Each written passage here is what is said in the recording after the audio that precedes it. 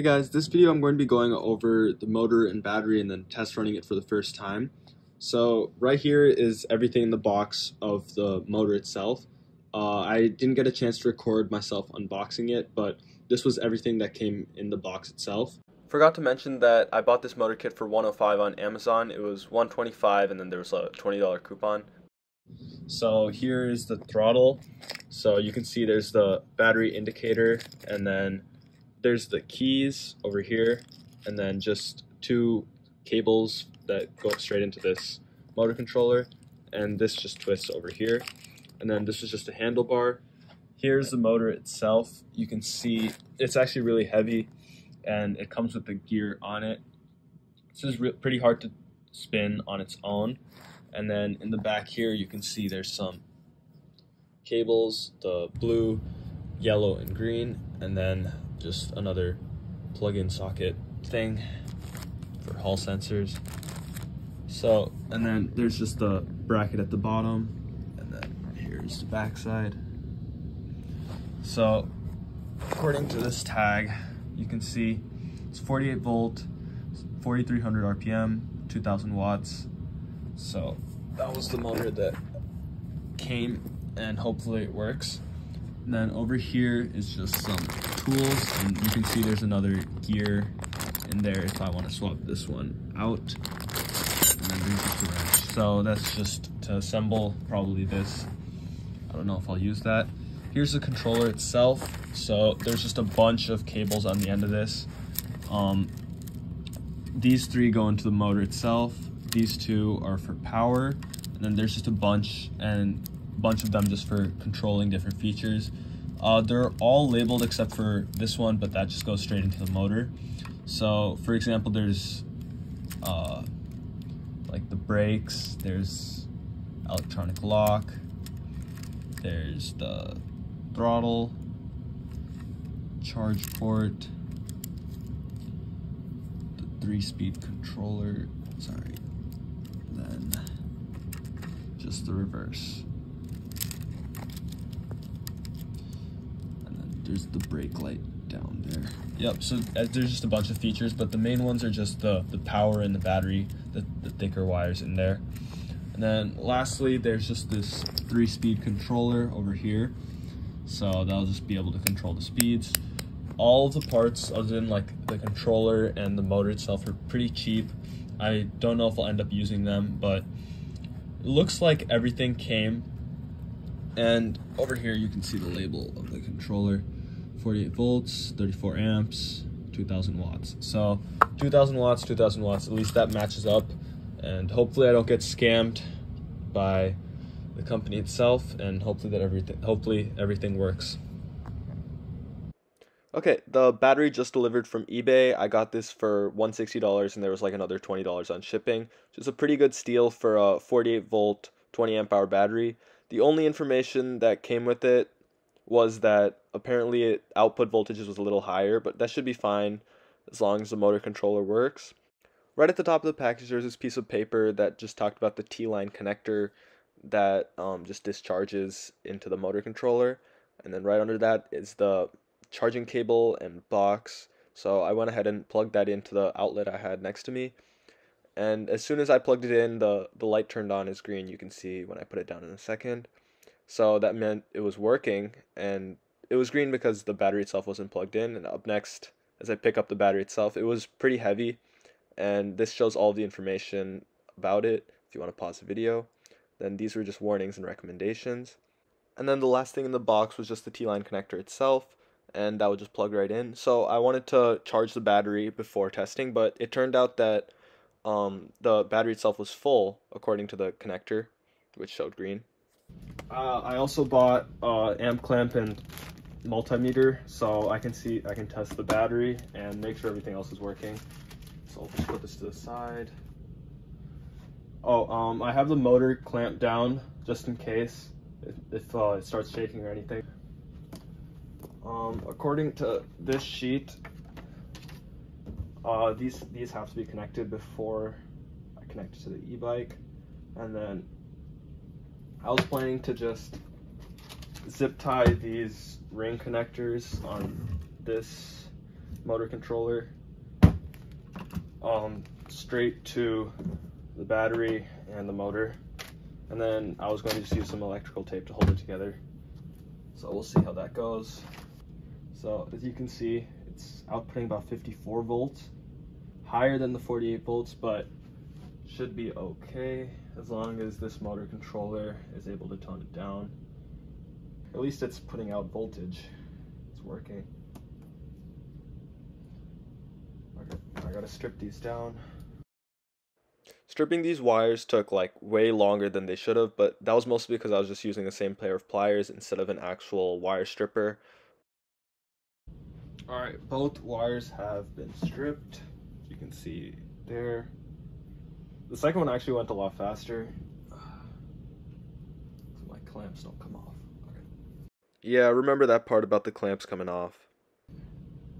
So these three are going to go into the motor controller, which is right here. It's obviously color coded, so these green, blue, and yellow will match up there. I'm just going to zip tie them and then just put some tape around to make sure they don't touch each other. It's probably not a permanent solution, but I'm too lazy to solder them or crimp them right now. And then this plugs into the unlabeled one on this, because the wires also match up and they're both 6-pin. Okay. And this one, these ones go into the battery, and these three go into the motor.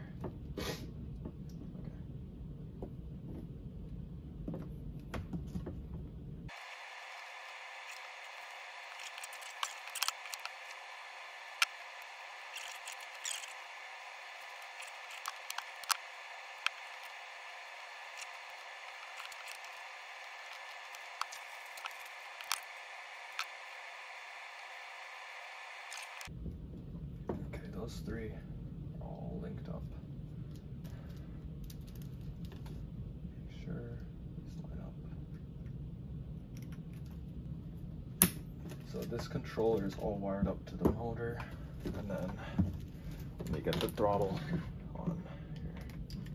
This wire is actually pretty long. Alright, it's unlabeled on this, but pretty sure the throttle is over here.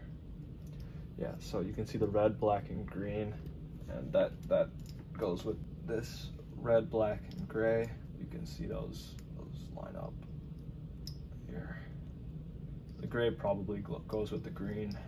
Not all the colors are the same. Let me push that through. And then this yellow and white, it's probably for the, I want to say electronic lock. I might even just keep this unplugged for now. I don't want to risk anything. Yeah, as long as the throttle works, that's all that I'm testing right now, so there's no point of plugging it in. If the throttle works, we'll see about testing that. Okay, and let me just do the 3-speed, see if these wires match up. Okay. Blue, black, yellow, not even close, but at least the black lines up. Let's hope the other two work. I'll just leave it on speed 1 for now. Alright, all that's left is the battery. So, to make sure I don't touch these accidentally, it's obviously fine because it's not plugged in. I'll probably just put this on first and then plug this in. These ones, no zip tie, but I'll probably just wrap it around.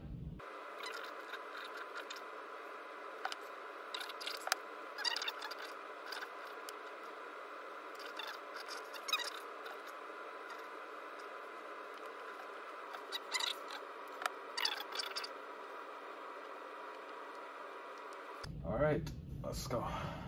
Ready?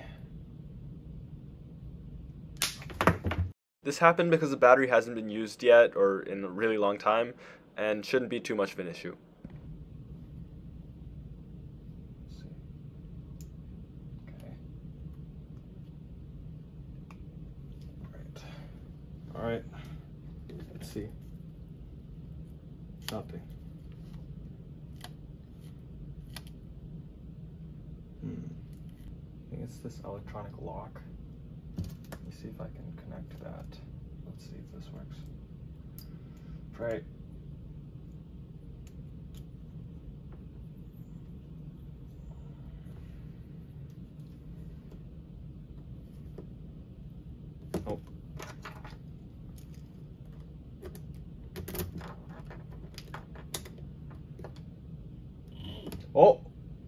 We got it. Let's see.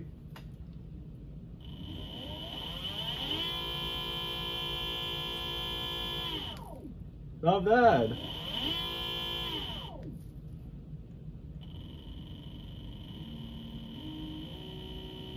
Alright, that's on speed 1. As you can see, we're on full charge on battery. Alright, let's go speed 2. Hopefully this works. Oh.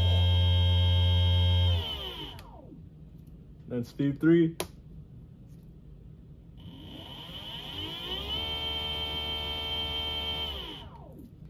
For me, it feels like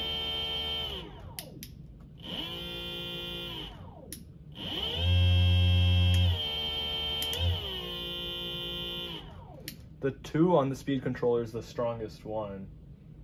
It's weird, but at least it works. Might have to ditch this one. Just might be faulty, but of all things to be faulty, that's fine. There's no heat on this. This is showing some amperage running through. Oh. Luckily, everything turned out fine. The wires caught the motors, and it didn't even hit the ground, so the motor itself wasn't damaged.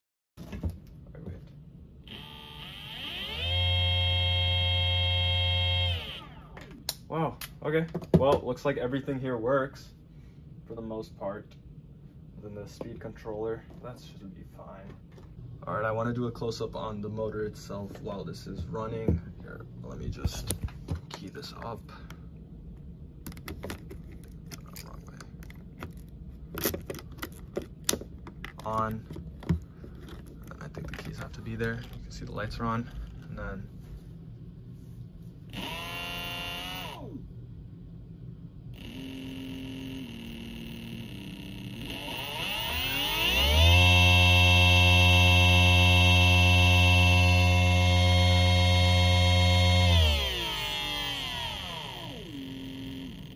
so as this motor is just spinning in the background, I just wanted to say that I'll be leaving links to both the motor and the battery that I purchased down in the description. Feel free to ask any questions or leave any comments or suggestions about video taking down in the comment section. And yeah, I'll see you in the next video.